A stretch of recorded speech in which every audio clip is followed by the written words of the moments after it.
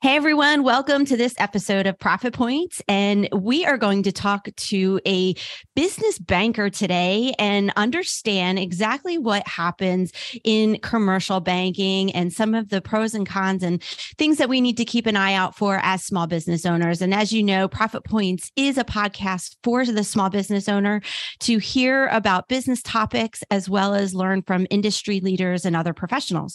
So Sean, take it away introducing our guest today. Yeah, today we have the privilege of having Joe Bergquist with Harleysville National Bank as our guest to talk about commercial banking and his experience and what kind of value a commercial banker can bring to your small business. So thanks and welcome, Joe. We appreciate you joining us. Yeah, welcome. No, thank you so much. I appreciate you both having me on, and definitely a conversation I love to talk about is small businesses all day long. Yeah. So where would you two like to start? Anything in particular you tell want us to go a little into? bit about your background and your history working with small businesses. Sure. So I've been in banking for 23 years. I basically started my career with a bank called Commerce Bank, which is now TD Bank. They got bought by TD back in 2007. I started working for them in 2000 and worked for them for basically about 8 years. And I started out working for them basically in the branches, and then I became what you call a credit analyst, doing underwriting of all types of commercial loans.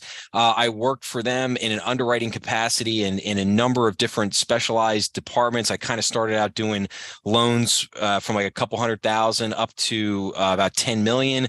And then I went into real estate lending, where I got some experience doing tract home development and very large construction rent, kind of like mall renovation type deals.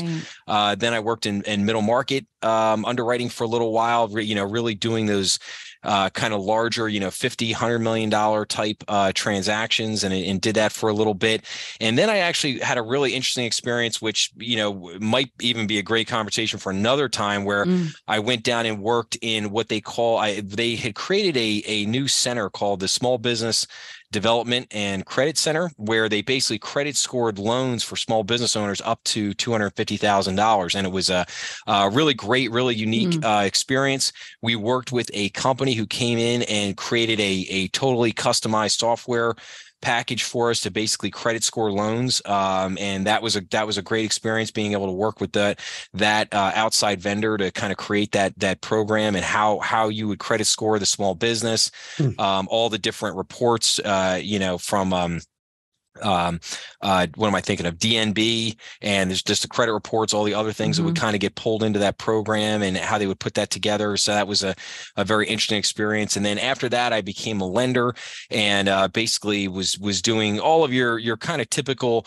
community lending, basically commercial mortgages, lines of credits, term loans, letters of credits, ACHs, all of the typical products and things that would be a very normal type product lineup that a bank would offer to small business customers today, and basically worked on early off. It was basically a lot of just small business lending, and then I kind of went into small to medium sized lending, and then after that, I changed banks, so it kind of shifted a little bit, and I went to work for a startup bank, a pure startup bank called Victory Bank, which was located in Montgomery County in Pennsylvania, and they literally, and that was an adventure. We literally started in a double wide trailer, and while they were kind of building our headquarters building, yeah. and so there was literally 12 of us working in a double wide trailer, and it was quite the event. And we literally Christmas Eve we moved into the headquarters building, and so we're all carrying and moving furniture and everything on Christmas Eve, and it was to you guys. So it's quite the adventure. But in starting with that, I mean, again, you're really focusing on small business customers at that point. And it was in that adventure that basically right at that moment when we started that, it was 2008. The market had really collapsed. Not so good. And what had happened was, I would say 90% of the banks in our area here around southeastern PA had just stopped lending. I mean, they were just, not only had they stopped lending, they were literally asking some customers to leave the bank. They say, hey, we need you guys to go. And so it was a very unique situation. And what happened was the Small Business Administration, the SBA at that point in time said, hey, we're going to put all these kind of special incentives out there for you to do SBA lending, or we're going to offer, instead of a 75% guarantee, we're going to offer a 90% guarantee, and we're going to waive all the fees, and we're going to do all this, and we're going to do all that. And that was the point where I basically went to the bank and said, hey, based on all these incentives that they have out there, I think we should really get into SBA lending, because not only is it going to make it easier for us to lend to small business owners, but these businesses that are basically getting asked, basically shown the door at their bank, this is going to give us someplace to go. And this is going to give us the ability to bring them in the door. And it was a tremendous success. I mean, we did in 6 years, I think we did there. I did 85 SBA loans, and I was very very proud to say that not a single SBA loan went bad. Every single deal that we did was a good deal and did really well for the bank, and really helped those customers out in a big way at that moment when their bank just basically just said, hey, sorry, we can't. There's nothing we can really do for you at the end of the moment. And so Victory Bank was sitting there at that moment in time in a very unique situation, because we had just opened the doors, we had capital to lend, we needed to lend money, and then we had all these customers just kind of flooding in because every other bank in the area was like, oh, yeah, we're not making any loans. We're not doing anything. So were these like large banks that were kind of showing their customers to the door, like some of the bigger, well-known banks didn't want to? It was literally every size bank, every size bank. It was both banks, big and small. And what you saw was in the preceding years, from like about 2008 till I would say about 2012, 2013, you saw a number of those banks go out of business. And again, we could kind of talk about that. We could do a whole other podcast just on that, on banking and and on the banks that fell in the area. But I think the important thing there was that I had gotten a lot of experience in SBA lending. I had basically then developed pretty much an SBA department for that bank and ran that and monitored all the SBA loans and did all that stuff in there. So that was it gave me a different take and a different look on lending to small businesses through the SBA program. And then finally, I ended up at the bank that I'm at, Harleysville Bank, where I am at now. Again, focusing on small to mid-sized businesses, but my focus here at this bank is really real estate related. I mean, the 90% of what I do here is commercial real estate lending, whether it would be to owner occupied property or investment property. But we're looking at all property types, and I get into a little bit more into construction lending and things like that here. So again, but again, the 99% of my customers are small business customers. They are 1 to 50 employees. They have revenues up to between probably 10 to 15 million. And that, that's the typical size company that I'm dealing with day in and day out. Right. And so just so that our listeners understand, a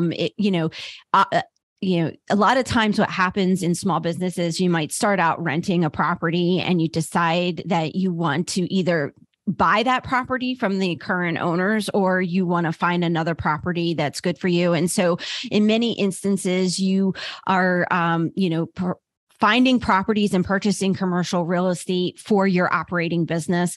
And so, the two are kind of tied together, and it's, always good to kind of work with a banker that's going to be able to handle all of it, not just the real estate purchasing part of it, but, the business operations side of things and all the needs that are required for that as well. That's good for like the brick and mortar, but I guess also if you are interested in purchasing real estate as passive income, if it's a big deal, and, we're in a very populated area. And so there's a lot of commercial real estate and opportunities out there. And that is also a form of small business. So, Right. Well, and I, it's very interesting. I think one thing a lot of small business owners, I think they miss is that, like in other words, say you're renting a space and you get focused on, you're like, oh, you know what, I really want to buy this, I want to buy this. So I'm kind of building, I have an asset and I'm building equity for myself over a long period of time. I plan on, hopefully maybe I'm pretty young. I plan on having my company be around for, 20, 30, 40 years. And I want to build, an asset and equity over time. Well, buying a building and having that be your building for your business, I mean, that's a huge asset, and that's a huge part of building wealth and equity for not only yourself, but for your company over time.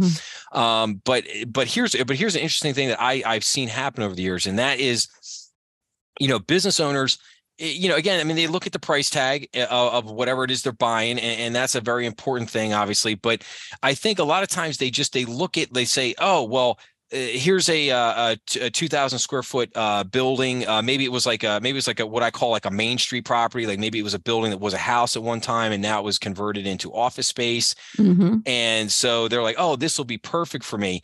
But what they miss is like kind of the kind of the extra units, the extra passive income that can be earned from having multiple units.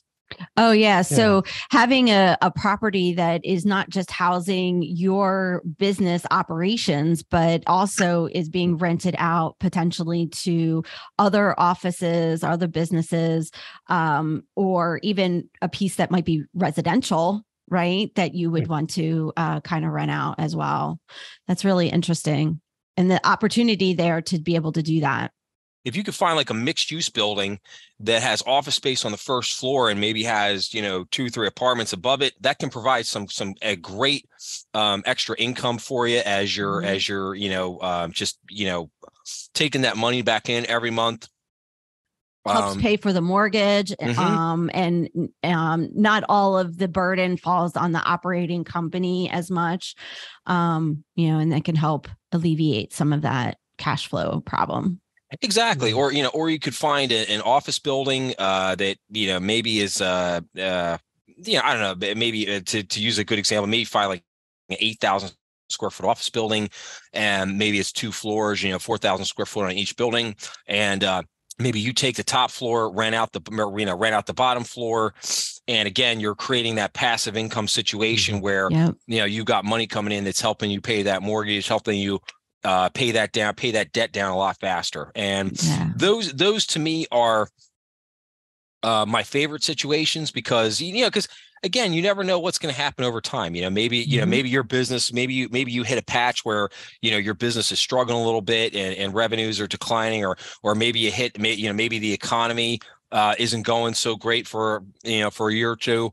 Because let's face it, I mean, if you're in business for 30 years, 40 years, you're gonna have some ups and downs. You're gonna have some ups and downs. You're gonna face some lean times. So I like that idea of being able to have kind of that extra income, or be able to generate that extra passive income when it comes to real estate. So hopefully, some small business owners will think about that if they're in kind of the early stages of their company and they're just growing and they're renting right now and they're thinking about what they're going to do in the future. Hopefully that'll be some good food for thought for them to kind of think about as they go forward. That's great. Yeah, that's great.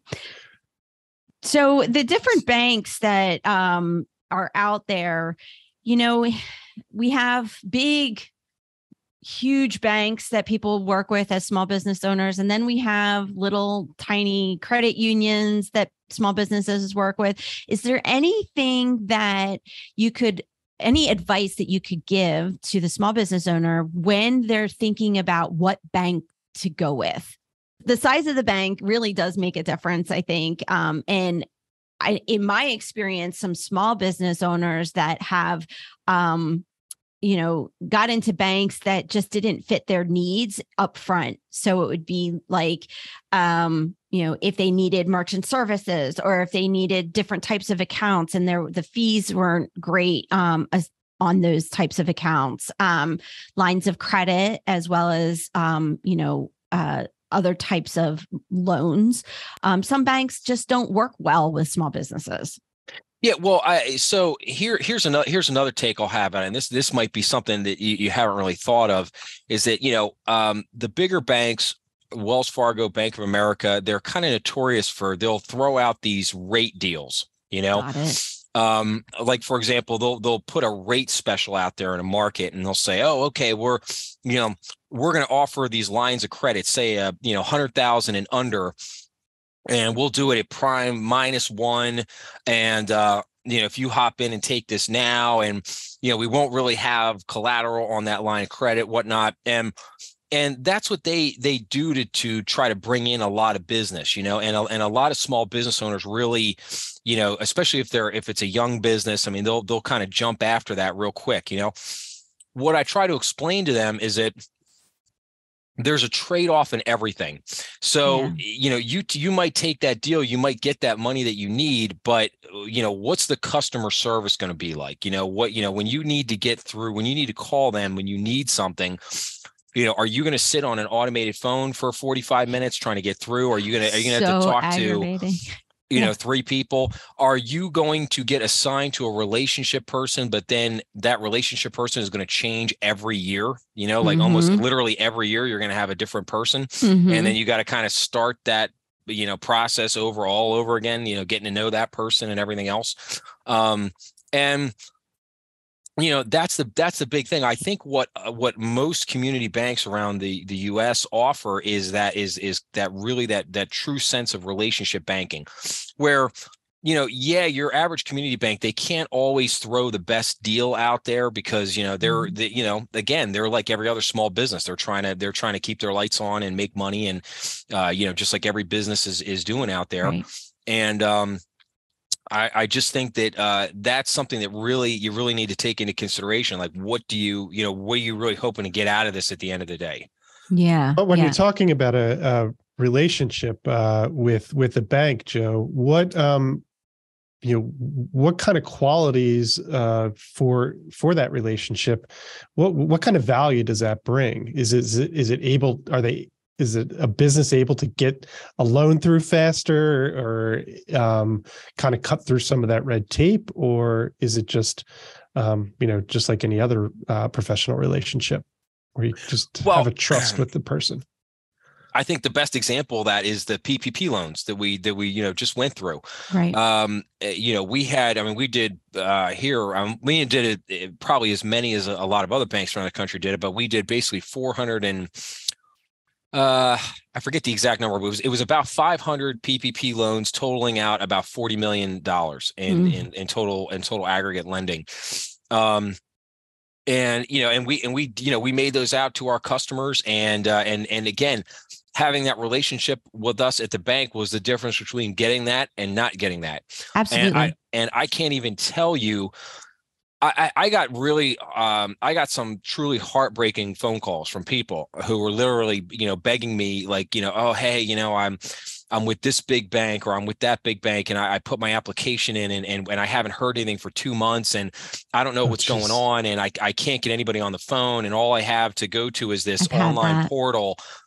And and they're saying, oh, if I pull my loan out, can I come apply with you?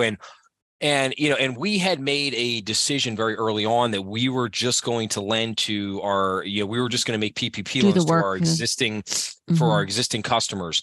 And again, therein lies the value of the relationship. If you have the relationship with the bank, you got the loan, it was no problem. And literally every customer that we had that wanted a PPP loan got a PPP loan. And we it was very hard. We found a way. We had a lot of nights for a couple months. I personally was sitting here at the bank till about 11 o'clock at night every night for a couple months, trying to get it through, trying to get these things done. But we did it. We did it. We got them done. And I think that everybody was super grateful for that. And I think that's a real great example there of the power of what happens when you have that banking relationship. Absolutely. I've had clients that were in that same position. They were basically out there working with big banks. Then the pandemic hit, and they could not, for the life of them, get their PPP loans. And it brought to light the issues that people are having with large banks, especially the small business owner. And so, they ended up pulling most of their things from these large banks and going right to a small bank that could provide them better customer service, better relationships, have somebody to actually call when something isn't going right, or if they're in need of something. And then if something changes in the world or changes in rates, and someone's personally reaching out to you on these things, can really be a huge benefit to a small business owner. But I think also too, and Sean, you had talked about this, I think the real magic is in building the relationship over time. It's something that gets developed over the course of a number of years. Yeah. I get to know a customer. I get to know kind of how their company operates, how it runs, the people that work there, their employees that work there for them. How they operate year in and year out. And that understanding is critical for when, somebody comes back in and says, hey, I want to borrow money for this, that, or the other thing. Maybe I need to buy a real expensive piece of equipment. Maybe I need, maybe we have this great business opportunity and we have the opportunity to acquire another company or another book of business.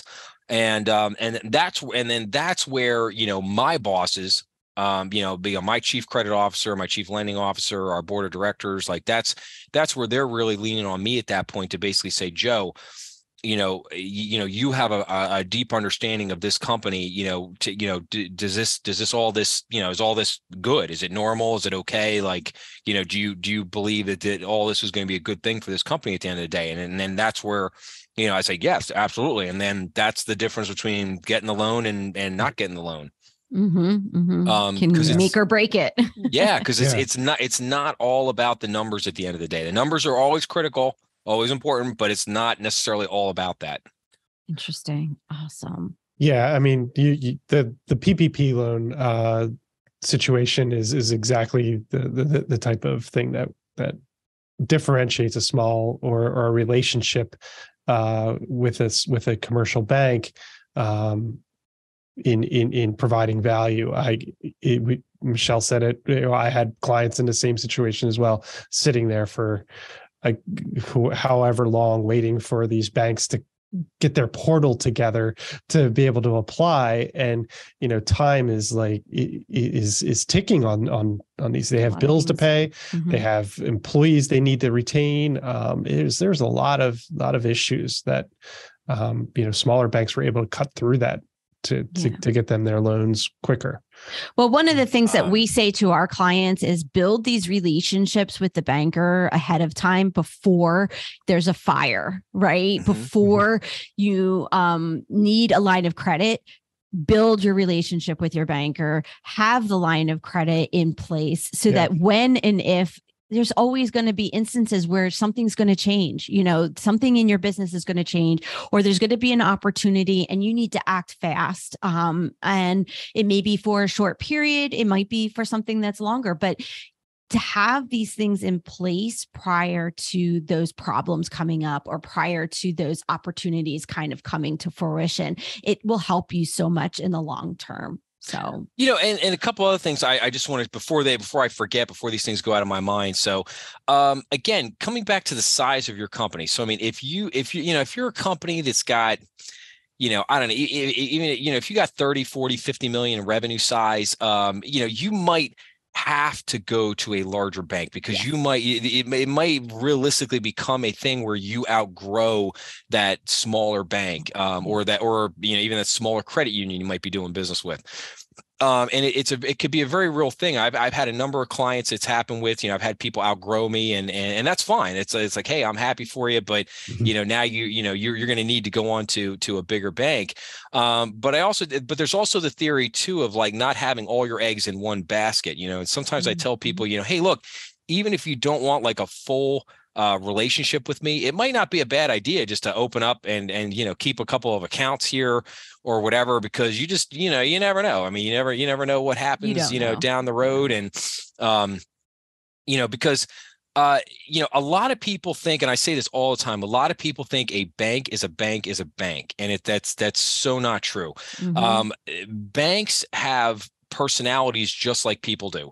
And, there are some banks that are big on some things and not on others. There are some banks that are big time residential mortgage lenders, and there are some banks that really don't do any more residential mortgage lending. There are some banks that are huge on commercial lending and don't really do any residential lending. There are some banks that are big consumer banks, and they do a lot of consumer lending, and they specialize in auto loans and all different kinds of product lines there. And so you have to do a little bit of research on the bank to kind of figure out, like, okay, is this the best bank for me? Is this a bank? If you're a small business owner, what you want to know is this a commercial bank? Do they do a lot of commercial lending? And do they have a real focus on small business owners? Those are the key kind of questions that you should be asking when you're looking at any bank, and I don't think it. And I don't think it hurts to ask around. Ask around the area. I mean, if they're a great community bank, they're going to have a good reputation in the local market. And if you start talking to some other local business owners, they'll tell you. They will tell you. Yeah. Oh yeah. Yeah. Mm-hmm. Oh yeah. So, I mean, besides knocking on doors to banks and maybe, some other business owners, is there any other resources that people can go to kind of see what banks offer, like maybe a chamber of commerce or something like that? Yeah, I don't, that's a great question, Sean. I don't know that like there is a kind of a one single place you could go to where you could find like all nice, that. but...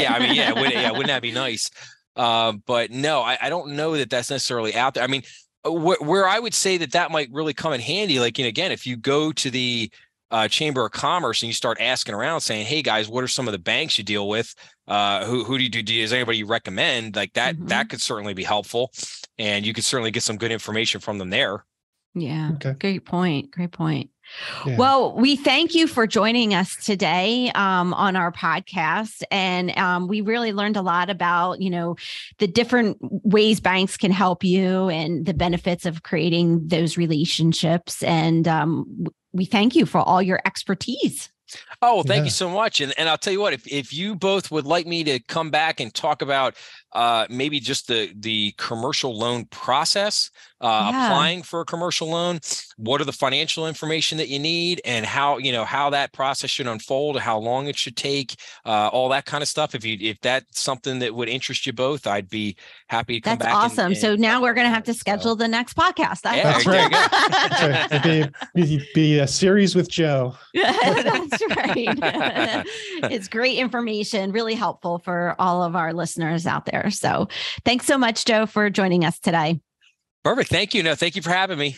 For more information on business topics such as this, visit moderncpaonline.com and consider our masterclass at moderncpaonline.com/masterclass to get your free 24-hour access pass to learn the 3 big financial mistakes new business owners make and what to do next. We encourage you to subscribe to our channel so you don't miss any future videos, and leave a like or a comment below if you have further questions.